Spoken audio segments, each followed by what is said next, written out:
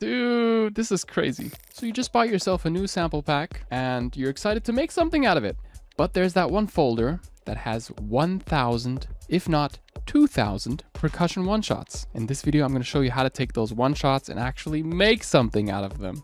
Let's dive in. So as we usually do, we're going to start completely from scratch. And let's say I just bought a sample pack from Lotus Tunes.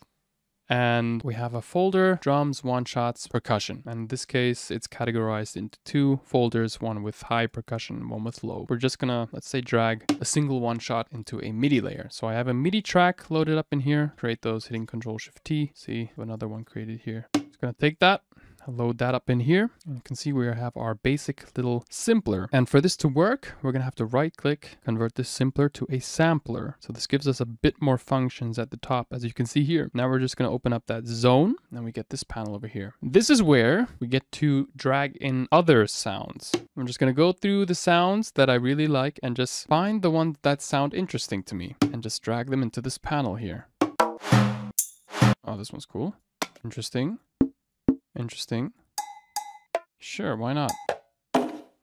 And just put them into this little panel. Right after we've done that, we're gonna hit the selector knob over here. Right click, distribute ranges equally. Awesome. So now we can group this, select this little sampler, hit Control or Command G, and open up this little selector. I don't know, how do you call this actually? I think this is, yeah, show hide chain list. So we're gonna open that up here. And now what we're gonna do is practically the same, but for the low percussions.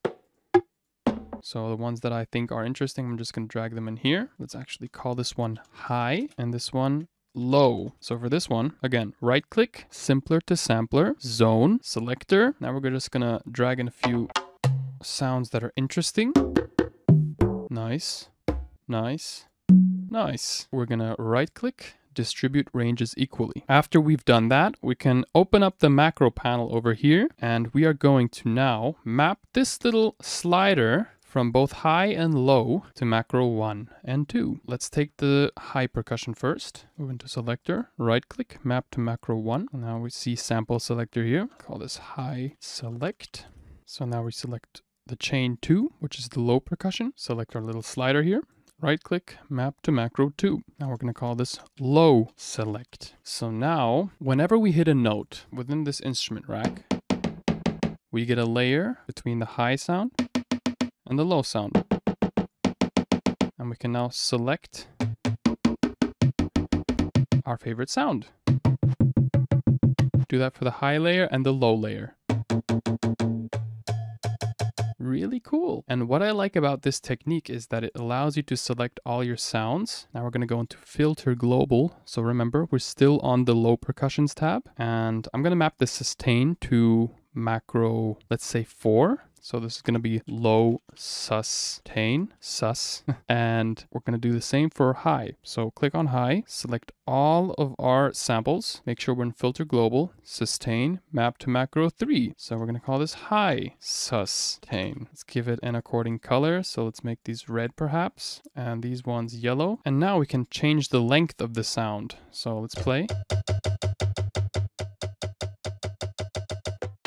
And what's coolest is that it applies it to every single sample that's within this little chain.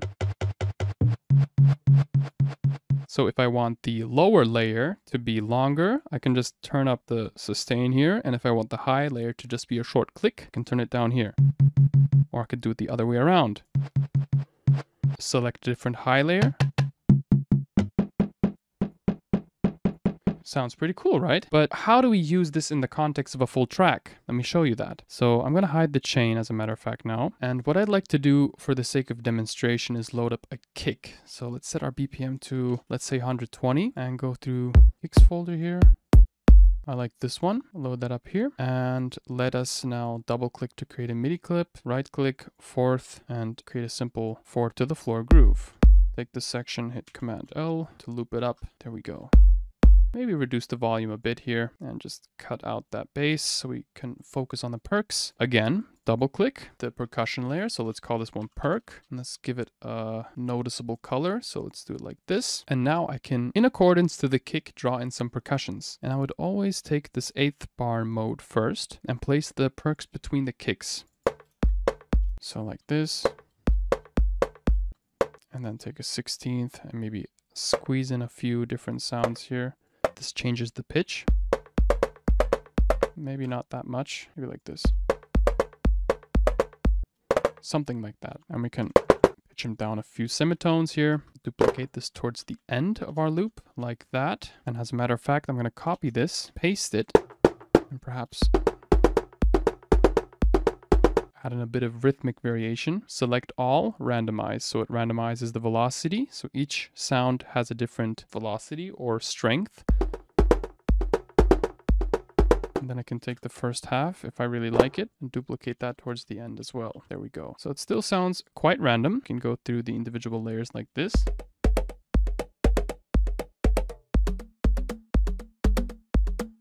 Shape my sound here. Or what I can also do is load up an LFO, and this is where it gets really interesting, because you can load up the LFO right after the rack, hit map, map it to your high select, open up this panel here, hit map, map that to low select, map it to, let's say, the sustain as well, and map it to the sustain of the low as well. So how freaking trippy is that? Now we can also change the rate, change the form. Let's say we don't want a groove that is this fast, so we can delete, right click, 8th bars. Let's go with something really, really, really simple now. Maybe like this, 16th. Cool. And notice how the LFO is changing the notes each time they hit. So I'm going to hit randomize again, so it randomizes the velocity. Awesome. Take this, duplicate that towards the end again. I hope it's on grid. No, it's not. Now it's on grid. There we go.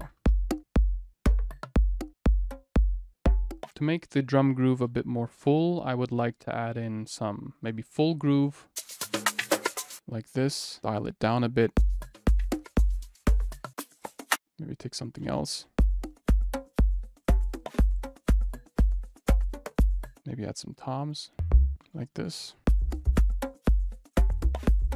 To finalize it, I would say we can also create a new audio track like this. Hit resampling. So everything that comes from the perks channel is being routed into here. Another way to do it is not by hitting resampling, but actually selecting the perks channel. So what we're going to do is select perk, hit record input, post mixer. Now we could record the percussion to this layer here.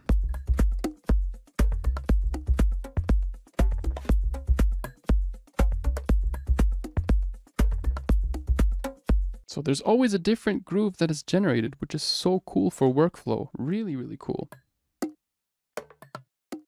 You got your own groove, dude. You have your own little groove here.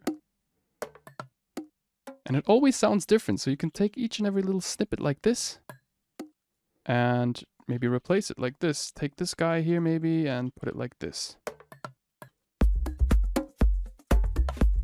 And let's say you want to create a new track. We could disable this one first, create a new audio layer. Again, hit percussion, post mixer, record input, and we could do another take. We can change the rate on the LFO or the depth, the offset. Of course, whatever the LFO is doing, we could do manually as well with automation, but LFO just makes it a bit easier. What I would like to do now is actually add in some type of effect. We can get really creative here. We can add a grain delay. Audio effects, delay loop, grain delay. Let's add that right after the rack here. And now let's hear how this sounds. Whoa, loop it.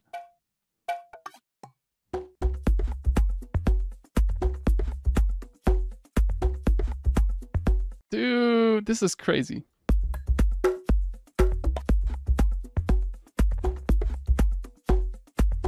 Right, that is awesome. And again, I'm just gonna hit record input and record that here.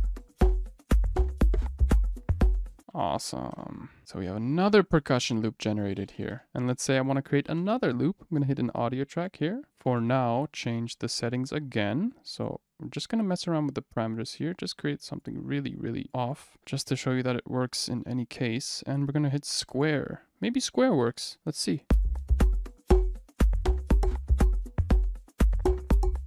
Turn off the grain delay.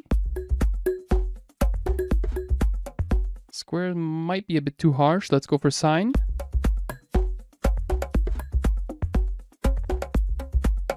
And now add in a grain delay again.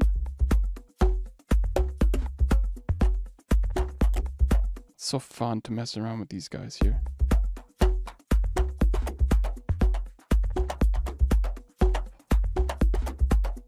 Now let's solo this. Percussion, record.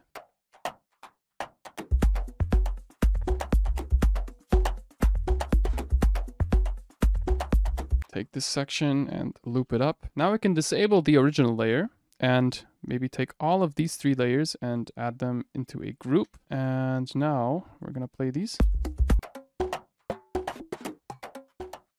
Gonna do a bit of rough mixing, reduce the volume on certain layers like this. And I might as well just compress these layers. And what compression does is it just basically, as the name already implies, glues them together. I usually take the glue compressor because it sounds a bit cooler. It just takes those high peaks and squashes it down a bit so it sounds a bit more unified. Like they're playing together, like it's a percussion ensemble.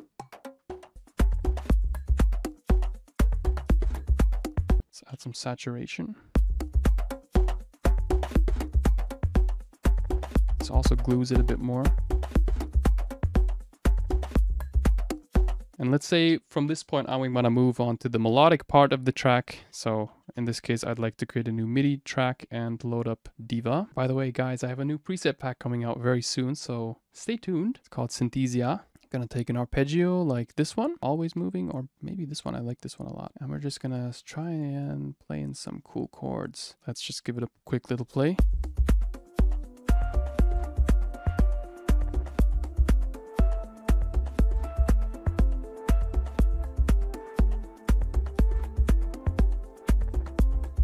I like that. So let's try and draw in some notes here.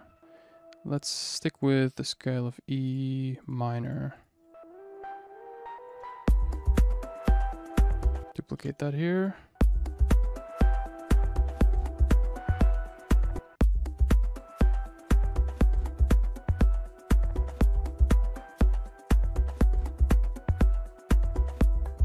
Maybe switch out the ARP.